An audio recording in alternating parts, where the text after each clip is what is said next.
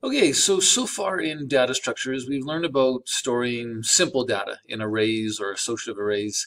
So, an array of all numbers to represent student grades, or an array of all names for nicknames, things like that. Under data options, I want to talk about some more complex ways of dealing with more complex data. So there's a couple of options here. All of these will work, but there's, in some scenarios, maybe one option is better than the other. You might have your favorite, but I'm going to introduce all three to you. We're going to look at parallel arrays, two-dimensional arrays, and arrays of objects, or arrays of associative arrays.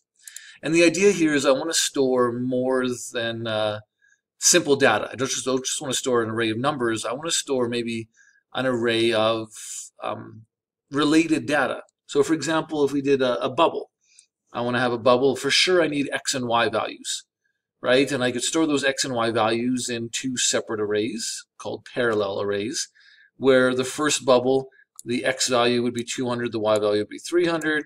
The second bubble, the X value would be 400, Y value 300, etc. Or we could store the X and Y values in two-dimensional array, an array with arrays inside of it.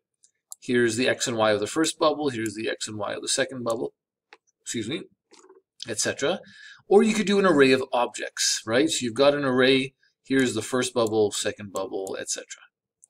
So I'd like to go through these different options. We'll make a little program with these bubbles moving around, and we'll do it using a whole bunch of bubbles using these three different techniques. So what do I want to do? Let's go to my data structures course activities. I want to take a Canvas animation template. I'm going to paste that. And I want to start just with this template, and we'll do bubbles. Maybe bubbles, hold on, let's go bubbles data options. Okay, so we'll open this with code. All right, main.js, bubble options. Okay, and we'll start with parallel arrays. So before my main program loop here, I'm going to create my variables. Global variables. Let's zoom in a little bit, make sure you can see this easily. Okay. So like I said, with parallel arrays, maybe my bubbles, for sure I want to store X values. So I'm going to have an array of X values. And I'm going to have an array of Y values. And if all I want is one bubble, let's go 200, 300 like that. This will be the X of the first bubble and the Y of the first bubble as well at 300. So if I want to draw this bubble,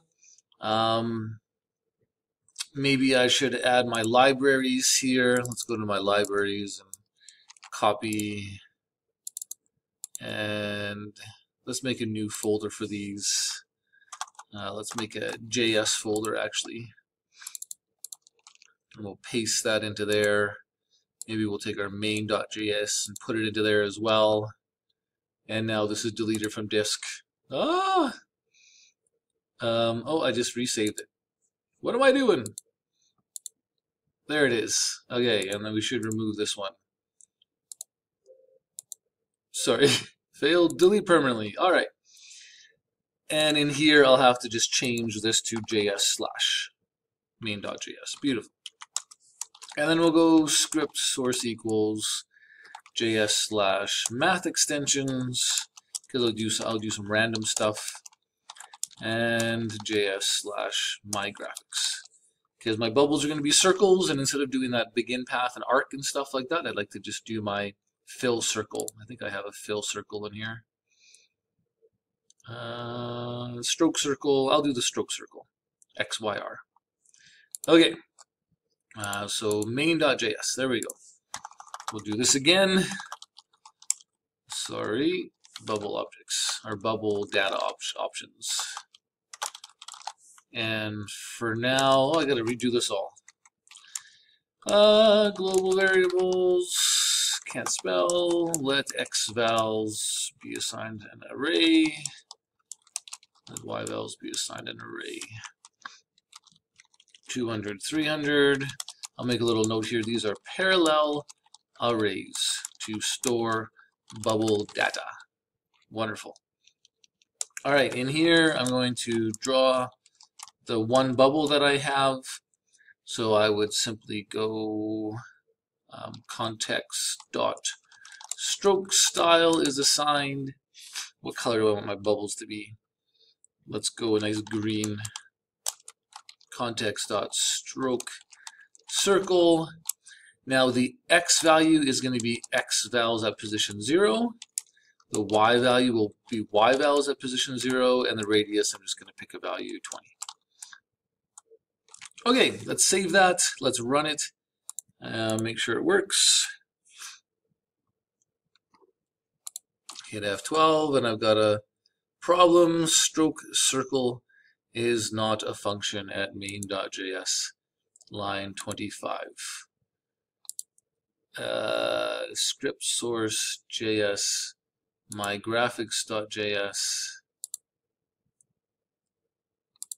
and why? Oh, of course. Gotta wake up. Remember when I use my graphics library, I need to do the whole init graphics 800, 600, and that will set the canvas size and create all of those extra methods that are available to me. It's been a while since I used my graphics library. Okay, hey, there it is. Awesome. Okay, and if we wanted this thing to move, maybe I could do this too. I could say, hey, x vals at position 0 plus equals math.random decimal between -5 and 5.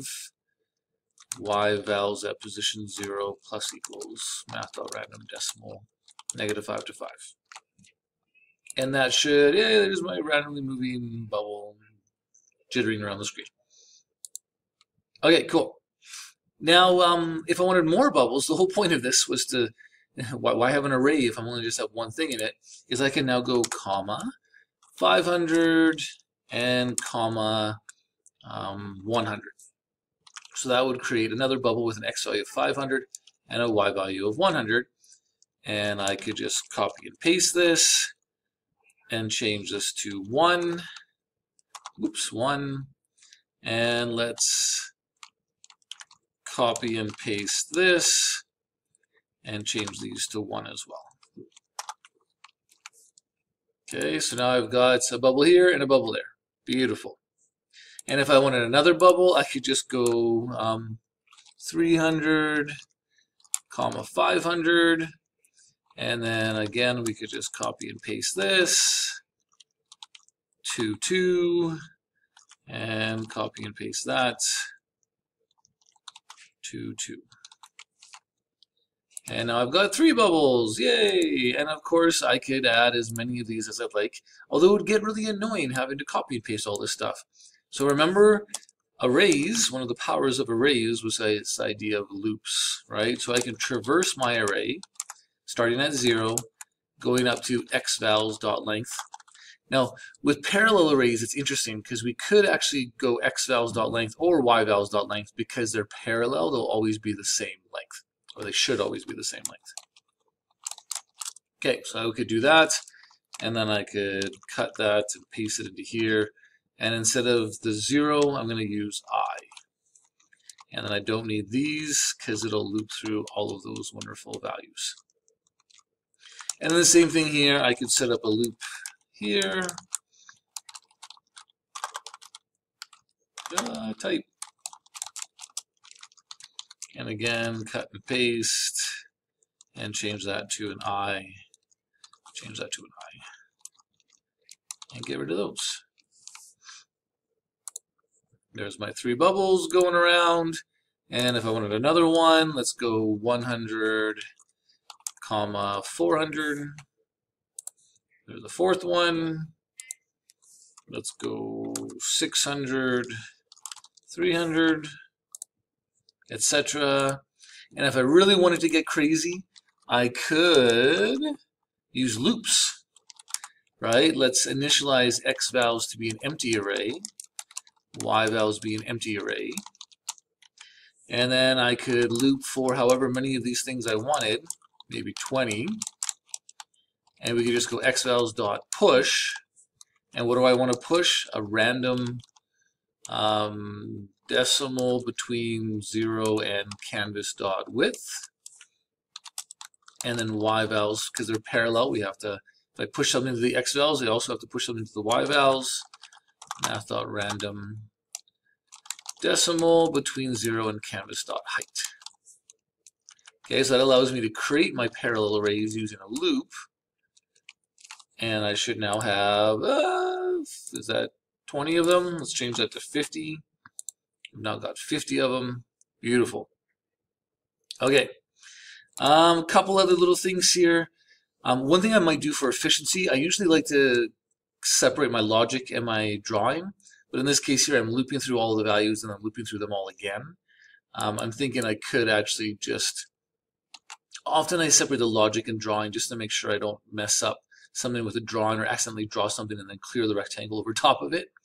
But I think for efficiency, I should be able to do this, right? Move bubbles and then draw, or move bubble and then draw bubble. And then we don't need that section there. Okay, cool. And of course, change this number to whatever you want, to 150. And you got lots of them. Okay, now what if I wanted to store more of these parallel arrays? If I wanted them all to be a different size, I could go let rvals for radius values.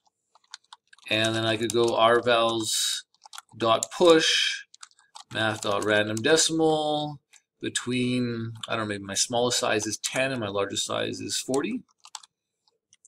See what that looks like. It won't look like anything until I actually change it. This is where I draw my radius, right?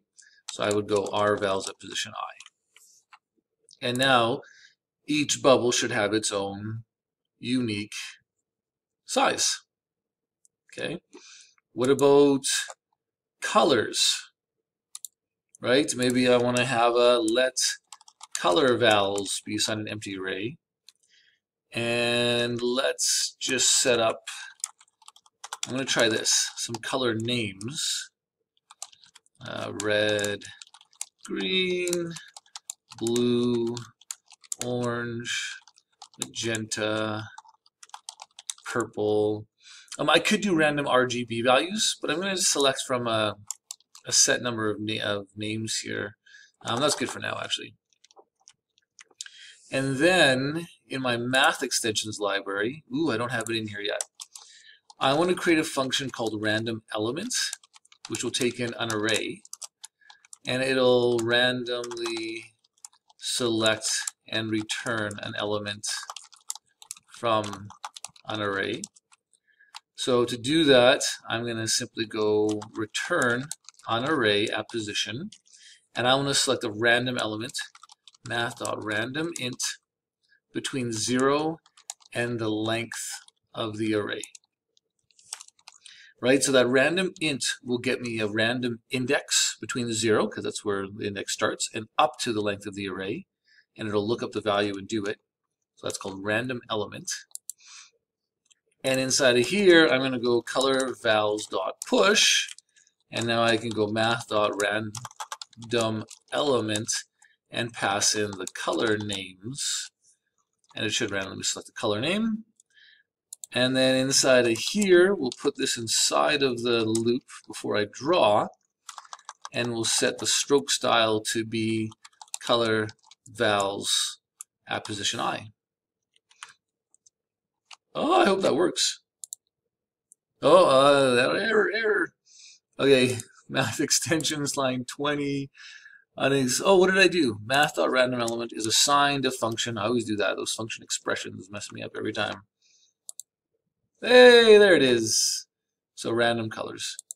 Anyway, the key idea here, right, is these parallel arrays. I'm storing the x values, the y values, the radius values, and the color values for all of these different bubbles.